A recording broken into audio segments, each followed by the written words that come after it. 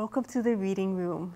Today we have the pleasure of welcoming Wing Tek Lum, the author of several books of poems, Expounding the Doubtful Points and the Nanjing Massacre poems. He is co-author of a poetry book, What the Kite Thinks, a linked poem. Wing Tek Lum has been published in many anthologies and collections and is the recipient of several awards, including the American Book Award and the Elliot Cades Award for Literature. Thank you so much for joining us today. Thank you for inviting me, Anne. Yes. Sure. Now, you have published 2 books of poetry, and I understand you have a third one, which is coming out next year, called Expounding Nanjing, the Old Timers. Could you elaborate? Yes. Yeah. The first book that I published was in 1987. It was published by Bamboo Ridge, and it's called Expounding the Doubtful Points. I also have a second book that's been published by Bamboo Ridge in 2012, and that's the Nanjing Massacre poems. So those are the 2 books that are already out. I'm privileged to have a third book going to be published next year by Bamboo Ridge Press entitled The Old Timers. Well, congratulations. I look forward to reading it. Did you want to give us a little update on what it might be about? Well, the third book, The Old Timers, is trying to imagine what life was like in Honolulu, Chinatown, around the turn of the last century, circa 1900. And so it deals with a lot of the old-timers who were living at that time in the camps and also in town, in the Chinatown area. And so I've tried to imagine what they were thinking, what they were doing at that time. So. Wow. It's always interesting to just go back in time, especially in Hawaii. There's a lot of interest in historical pieces. Oh, wonderful.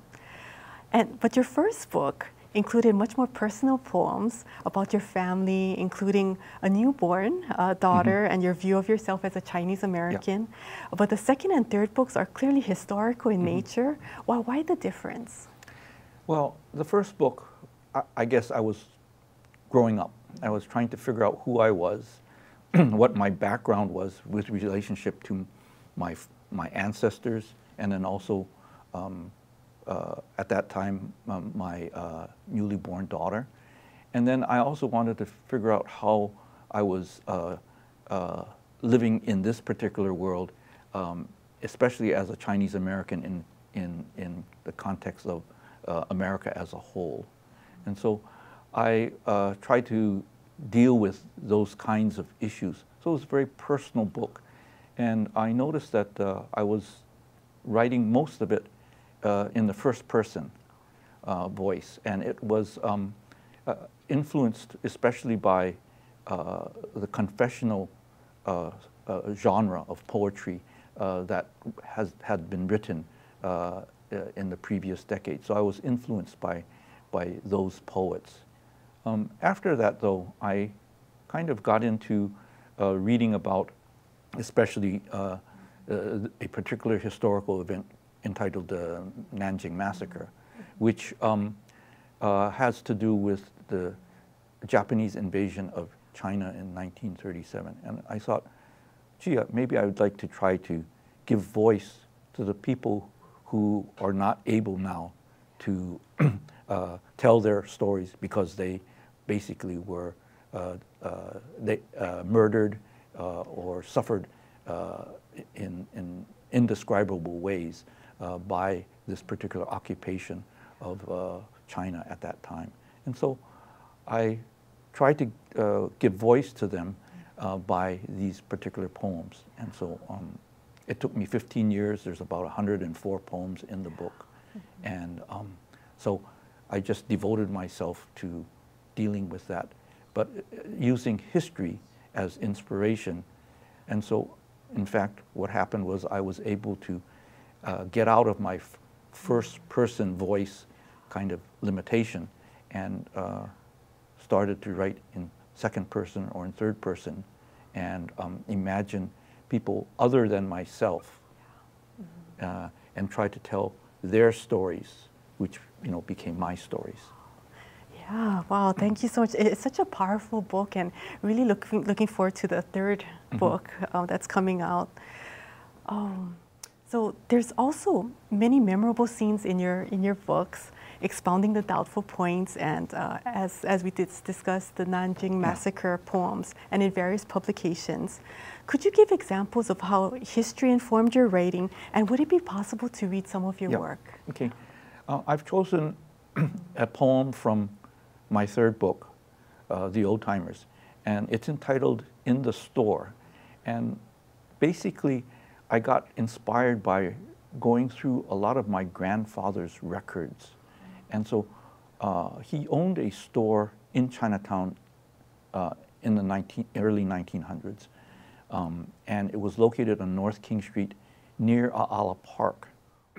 And so I got a lot of information from a lot of different sources about the store, and then kind of just thought about what I knew about Chinatown at that time, and I came up with this particular poem.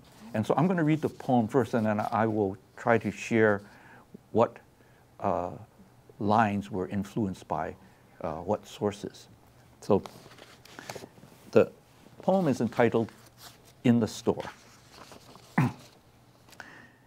The rumors about the fight at the sugar mill swirl around the saltfish and traveler's plum, the sleek sausages hanging under the open transom, the dried scallops, fat medallions of gold sorted by origin in wicker baskets. Our barber comes in early to buy some young ginger, but stays a while to chat with the school teacher's petite wife who is looking for peanut oil. Before she leaves, she coaxes her toddler to recite a quatrain out loud. All the uncles applaud, and the little girl gets to choose a rock candy from a tall glass jar under the counter. In the far corner of the courtyard, besides blue bundles of fishing lines and nets, the letter writer at his table listens patiently as the house painter relates the death of his brother. The two agree, however, to omit any mention to his widow of how he had died of opium poisoning. As the two get up to leave, a kinsman who raises ducks by the marshes presses a small coin without a word into the painter's gaunt hand. At the long counter, the taro farmer arranges with the owner to settle his accounts.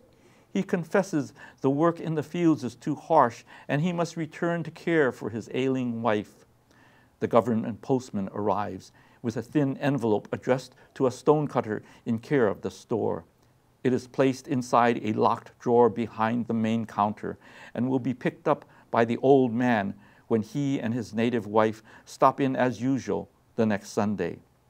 At noon, a clerk is sent out to buy vegetables.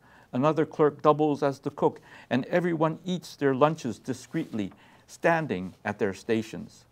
They leave the scraps for a pair of calico cats, just enough to keep them coming around, but not enough to stop their hunt for rats. Rather than losing it again, a gambler sends his night's winning to his mother. The cashier collects his money and will mail a coded letter back to the village, where an elder holds a chest of silver for the store. The purveyor of bean curd pudding asks to barter for this week's delivery. Instead of cash, he will exchange his whole freshly made bucket for their best grade of tobacco. Surrounded by large tins of assorted tea in the storeroom off the kitchen, the owner's son fills out the manifests and shippers' declarations in between his English school assignments. Rice growers gather on the wide front lanai to complain about the sparrows, dark flocks swooping, devouring their crops. A few talk about buying a scattergun as a last resort. In the mezzanine where they keep imported abalone and decades-old tangerine peels, the fugitive and his supporters, heads bowed, murmur softly in earnest discussion about the next rally. Clerks later on clear out a space for a card table among the displays of kitchen crockery. After work, the owner and his buddies will stick around for a night of gin rummy. Newly arrived, a teenager is introduced all around, where he is from, whom he is related to, what manner of work he has done. The old-timers take in his every word about home. Wow. So Yeah. this poem was inspired by a lot of different sources.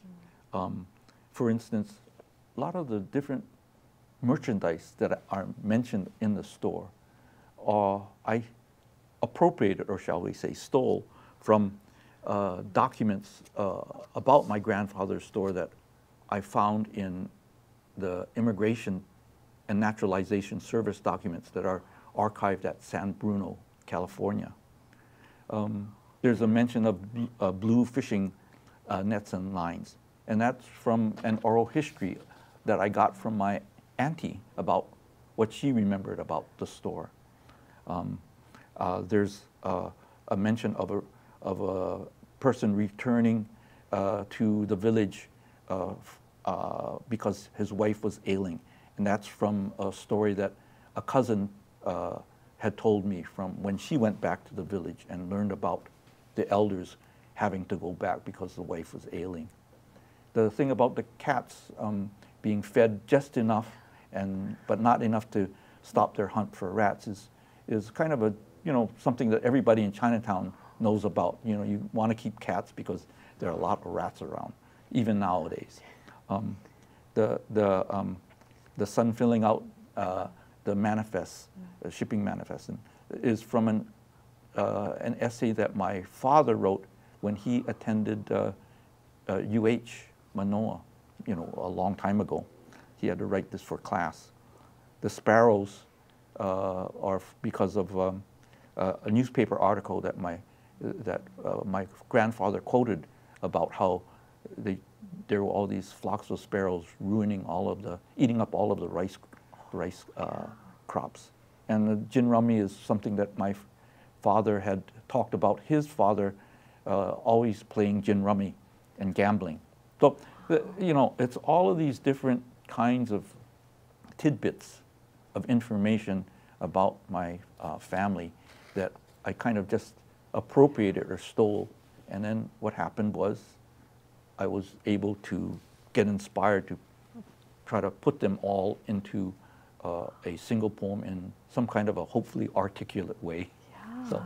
Oh my goodness. Yeah, thank you so much for sharing that, because Yeah. it's really vivid, the details in the poems. And so I can visually see myself in the poem, and wow, and I can see, all of that information just combined, and it just like flawlessly just flows, Well, that part is the, after you figure out all of these items, you kind of have to figure out how to make it flow together, and that's part of the responsibility of the writers to try to do that, successful or not. You just have to try to do that. Wow, that's great. Thank you. And that goes to our next question about, we talk a lot about writing, right? And especially when we visit various schools. And so in general, what is your writing process? Okay.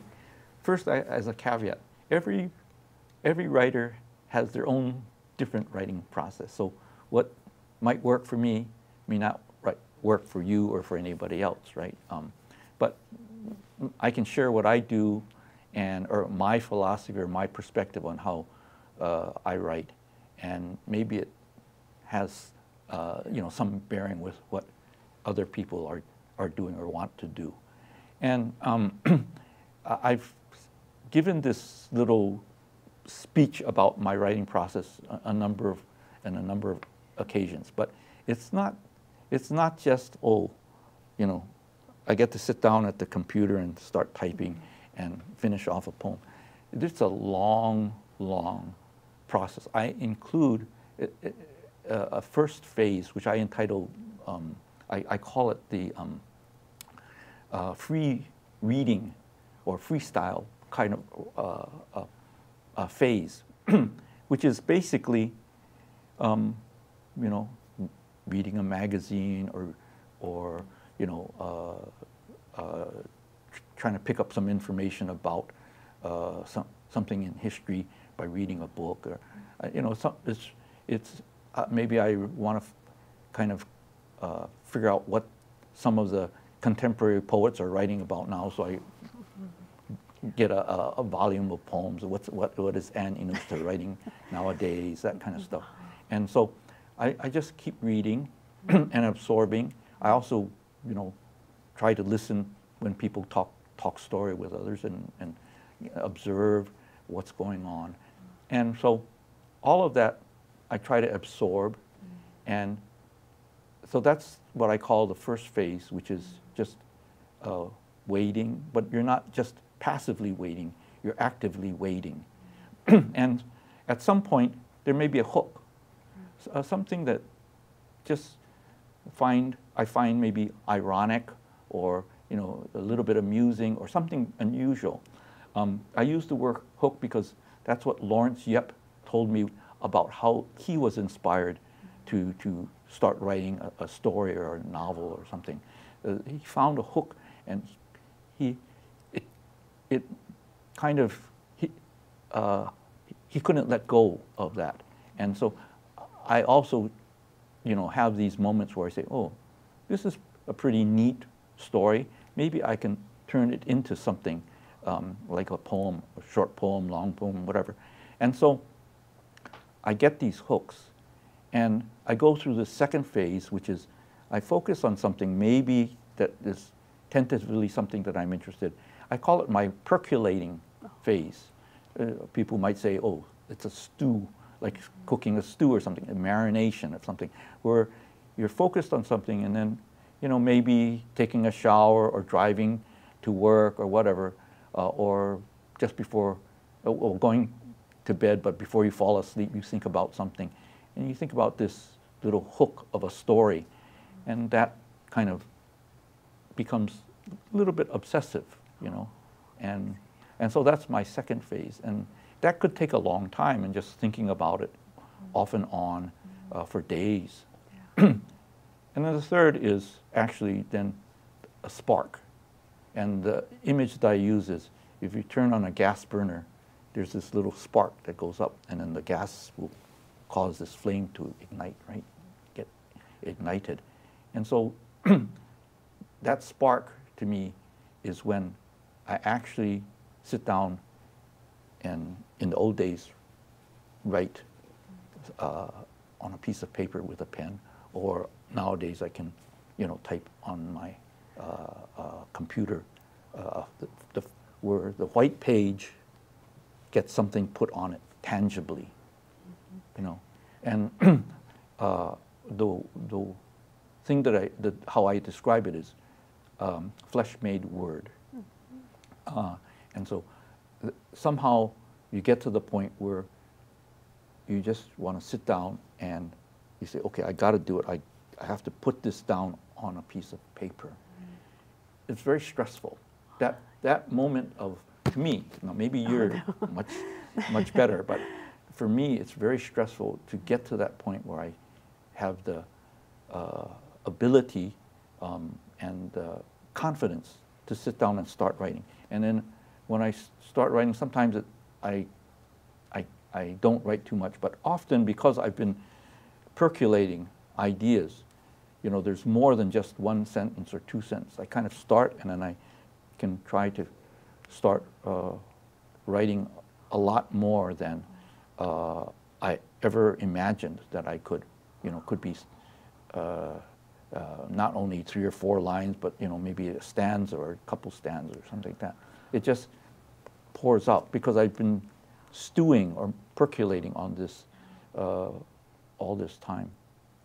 Then the fourth phase is really revision, which takes a long time, as you know. And and nowadays it's easier. In the old days, I had to type something up, and then I carry a piece of paper and a pencil, and I look at it, and I would, But nowadays, you have this. I have my iPhone. I've typed it in, and I can just pull it out, and then I can just change a word, or move something around or something like that, take out something. So that's the fourth phase. And the fifth phase is really either you run out of gas, or you think, well, it's perfect, it's done, pow.